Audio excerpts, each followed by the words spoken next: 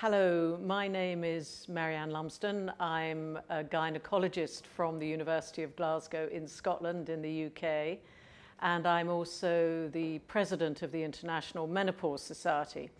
And I'm wanting to talk to you now about some of the program that we're going to have at our World Congress to be held in Vancouver next June.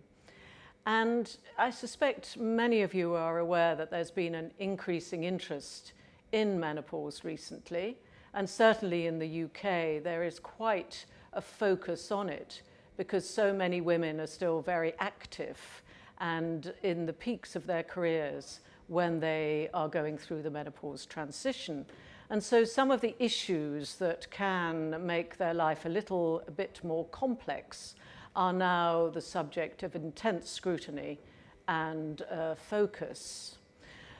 I think one of these areas is perimenopause menstrual abnormalities, and these are very, very common. As women approach the menopause, they do find that they have a lot of trouble with their periods, which may be much heavier, very irregular, and so they often think that they have quite significant disease.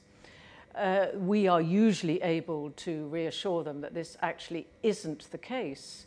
And in our Congress, we will be going through some of the science behind the menstrual disorders, and we'll also be looking at the ways of investigating and treating.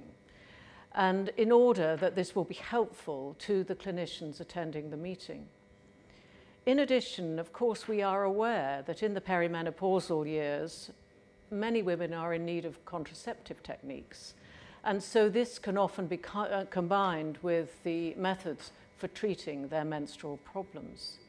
And so we hope that you will be able to find it as a very informative meeting from which you will be able to learn from the sessions themselves and also by meeting all the presenters who will be there for the whole duration.